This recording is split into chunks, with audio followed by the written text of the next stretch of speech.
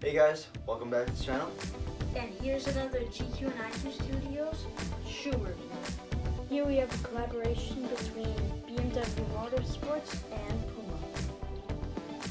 So these shoes, personally, I think they look pretty nice, pretty cool overall. It's like white with the M color.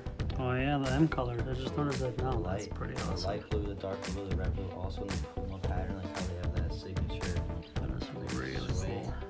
And then back in here, they have metal BMW logo. It looks like it would be on the actual like car or something like that. That looks really cool. And over here says BMW Motorsport with the updated BMW logo. That was like, Oh yeah, the see-through translucent one, yeah.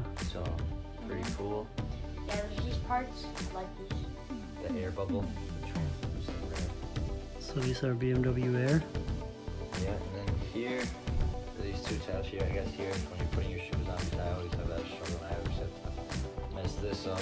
And then here, so you can pull it off. Oh, that's pretty cool. So that's this here. Yeah, that's the thing that happens with my Adidas shoes, because I don't have this one, the Superstar ones. So like, I have to take off the shoe, hold it, and then put on the shoe. It's true, last week we did make a video with another shoes, but they were also collaboration, but Adidas and Lego. Yeah, what's a cooler collaboration? BMW and Puma, or Adidas and Lego? I mean, we like BMWs and cars and stuff, but You guys like Legos a lot. So yeah, Lego made an Adidas shoe, so maybe if BMW makes a Puma car, that will be competition. But so far, otherwise, aside from that, well, I mean, a car that's a shoe would be pretty crazy. Maybe if they made like the interior like Puma shoes, like leather would be like this style and stuff. So these are my shoes, size 6. So that means I'm gonna be rocking them to school tomorrow. Very nice shoes. which ones are better, the Adidas Lego Superstars or these?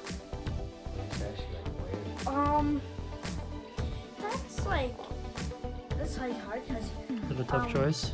I don't know why, but like the Superstars, they're really comfortable and stuff, right?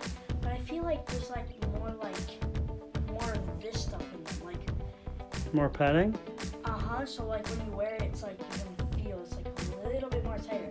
For these, when I just wear them, they were like just like there was so much more freer space and stuff. I